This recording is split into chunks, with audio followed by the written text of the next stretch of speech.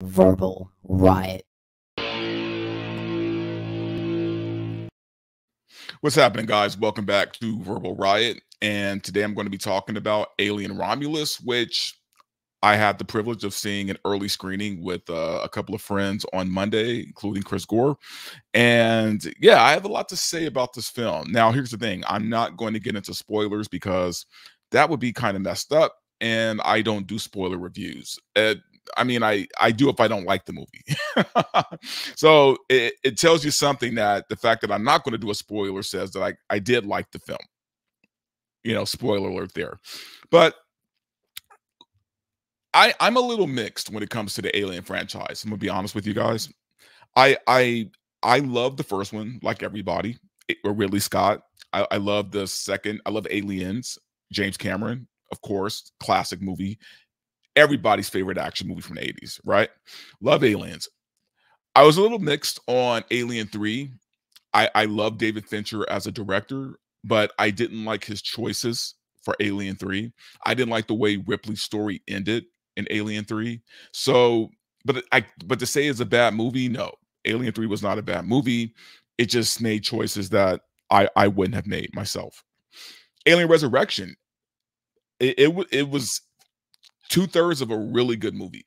I love the cast. Michael Wincott, one of my favorite actors of all time, always plays a great villain. He has that voice, that raspy voice that I love. You had Ron Perlman and you had Winona Ryder. I mean, it was a solid cast for Alien Resurrection. And like I said, 2/3 of the movie were great, and they just couldn't stick the landing. Right, that third act was a mess. It was all over the place. Didn't care for it. Okay, and then after that, it was all pretty much shit, right? I mean, you had Alien versus Predator, which the first one was a novelty. It was fun. It was like watching, Freddy versus Jason. It was a fun popcorn movie. Not a lot of substance, whatever. But then everything after that has just been complete trash, and especially Prometheus. I hate Prometheus with all of my heart. And the worst part about Prometheus is that it was actually done by Ridley Scott himself. Ridley Scott himself, the man who gave us Alien, just destroyed it in Prometheus. All that goodwill destroyed. Now, obviously, Ridley Scott is a legend in the business, right? And everyone loves Ridley Scott.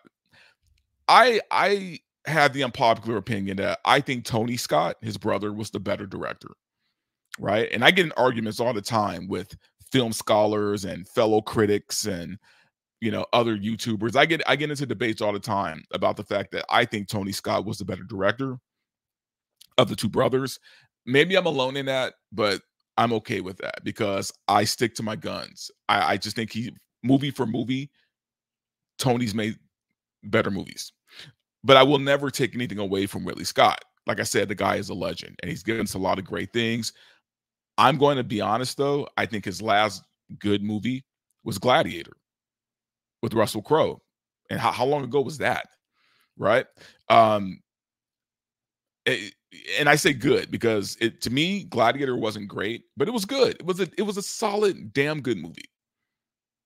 I don't worship it the way some people worship it. Like some people think it's the greatest film ever made. I just think it was a really good movie. But I think that's the last good movie Ridley Scott has done for me. Which is funny because it brings us to Alien Romulus, right? Which he had basically produced because the movie was directed by Fede Alvarez, who did the Resident Evil remakes, the Sam Raimi Resident Evil. He did the remake, and you know what? It was good. The remake of Resident Evil was solid. So the guy is a competent director. He's a good director.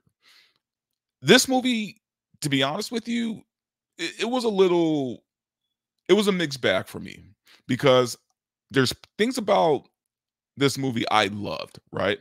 So let me just get into my review of this. The things I loved about Alien Romulus was the fact that it at least felt like an Alien movie to me. Now, I need you guys to understand, the group I went with, Gore and all the other guys I went with, they hated it. Well, Two of them hated it, two of us liked it, but they didn't like it. I differ. I think that this movie had certain things that make it a watchable film and an enjoyable film, but there's things that really hurt it. So I'm going to get into what I like. What I liked about this film is that, like I said, it does feel like an alien film. I love the way that it feels like, like just from the sets, just from the vehicles, it has that 80s futuristic technology look, which I really like. It felt kind of old school to me, kind of like the first Alien. And by the way, this movie does take place between Alien and Aliens. So between the first Alien and second Alien, this is like Alien 1.5. All the stuff happens in between those two movies, which explains why the look is retro.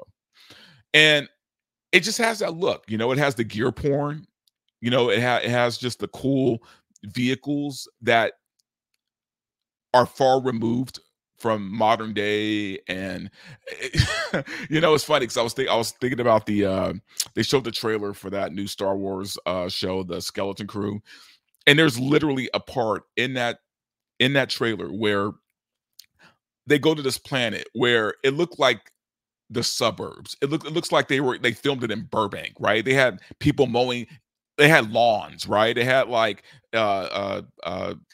school buses to pick up kids. It felt so stupid, right? None of this in Alien. It felt very futuristic. It felt very, like I said, just 80s sci-fi, and I respect that. That goes a long way with me. So yeah, the look was good. The other thing I like was the alien themselves, from what I was told. So maybe someone could say, "Oh, you're wrong about this," but I was told that the aliens in the film were actually physical, practical effects. They weren't CGI. Don't get me wrong, there was CGI in the film, but it was done very sparingly for me and very tastefully, right? Uh the alien themselves were all practical, and I respect that. You got to respect that. And I think he did the same thing. The director, Fede Alvarez, did the same thing with Resident Evil. I believe the monsters in that movie were practical effects. So you got to give the guy credit for that, man. That was great, right? The aliens themselves were great. It was scary. There were some good jumps in that movie. They caught me a couple of times where I wasn't expecting it, and I jumped, popcorn flying in the air, that kind of thing. I respect that they brought Alien back to being a horror film where you were afraid of these things, right? They made the face huggers even more menacing than in the originals. Like the face huggers were scary in this movie, right? And the xenomorphs were just, you really get the feel in this movie how threatening these things are, like, and just how almost impervious they are, right? I mean, they could be killed, but it takes a lot to kill them, and they really kind of explored that in this film too. So those are the good things. Those are the things that I really liked about the film. Let's get into what I didn't like. I think there were three things that really hurt this film. Number one, the cast. Oh God, the cast was bad, man. Uh, there's really no major stars in this film, right? There's one recognizable face for me, and that's the lead actress, who I believe her character's name was Rain, and the actress was, her name is Kaylee Spaney or something like that. She was in that movie, um, Civil War. Civil War that came out earlier this year. She was the girl with the camera who was documenting, what was going on with the Civil War and that whole deal. So that actress is the lead in Alien Romulus. She does okay. She does okay. She's not the worst of that cast, but she does okay. She's nothing special. She's no Sigourney Weaver. You get what I'm saying?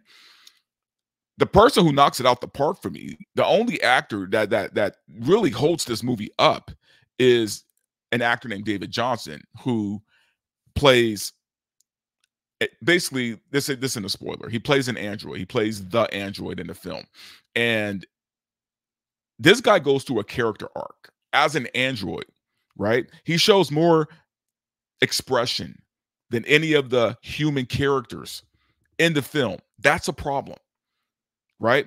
He literally holds this movie together for me. I think if he weren't in this film, I this would be a completely different review. But he does a good enough job that he keeps the movie from falling apart, right? Even though I said I liked all those other things, it doesn't mean anything if the acting is bad and if the cast isn't great, right? And I don't know why they went with this particular cast, to be honest with you, because they're all forgettable. They're all forgettable. Um, just to show you how forgettable they are, though, I got to show you guys this, man. Google doesn't even bother to learn their names. Look at that. Like Isabella Mercade, it just says actress. Under David Johnson, it just says actor. So even Google doesn't even bother like to learn these people's names. And that's how forgettable they are. So yeah, the cast does hurt the movie for sure. The other thing that hurts the movie for me is the third act. Everything is okay until the last 15 minutes of the film. The last 15 minutes of the film completely goes off the rails. Completely off the rails. Okay? Like I don't understand the choice of what they did. Like I said, I'm not going to spoil it for you guys because it is 3/4 of a good film for me. It's a fun film. It's a fun film.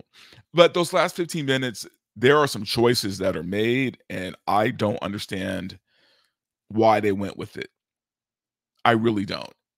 And the only thing I could think of is I think the last 15 minutes was a Ridley Scott decision. I don't think it was Fede Alvarez. I think Ridley Scott intervened in those last 15 minutes because it just it's dumb. Like those last 15 minutes, I don't understand the choice that was made with that. It's the problem with this film too, and goes into my third point is for good or for bad, there are a lot of member berries, right? And sometimes they work. Sometimes the member berries work, and sometimes it hurts the film in ways I can't even describe. And one of the ways it hurts the film is in that last 15 minutes. And so that I'm not going to get into what it is because I don't want to spoil it, but he tries to do too much. He obviously this movie takes place between the first and second movie, right?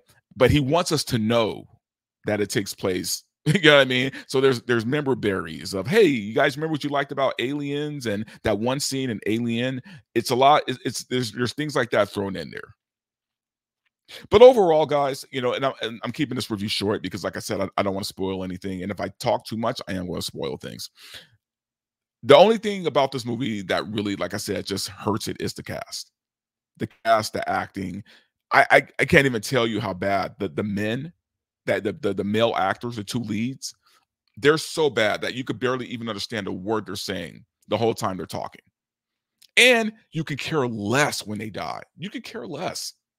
You could tell that the rest of the cast was there to be fodder for the aliens. So maybe knowing that they didn't bother to try, or maybe they're just genuinely bad actors. I don't know. Maybe they're better in other things. They were terrible in this. So that's my biggest criticism of the cast and of this movie. Because like I said, it's a fun movie. It's a fun movie, guys. Go watch it. You're not gonna feel like you wasted your money. Yes, there are things about it I didn't like, but overall, it was a fun theatrical experience. Um, and you guys know that I'm pretty hard on movies. You know that, if something's bad, if something is some bullshit, I'm gonna tell you. I mean, go watch my Borderlands review if you think I'm kidding, right? Because if you saw that, you know that I spare no feelings.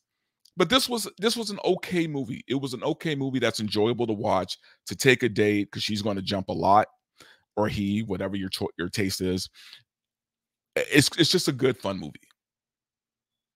So if you're expecting more than that, then I'd recommend you go watch the original Alien and James Cameron's Aliens. So anyway, guys, that's it. Again, I don't want to keep this too long because I don't want to spoil it for you.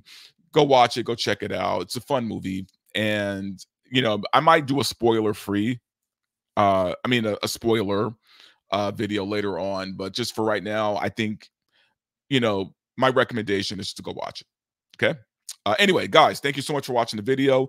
Please like, share, and comment on the video. Please subscribe to the channel if you haven't, and I will talk to you guys soon.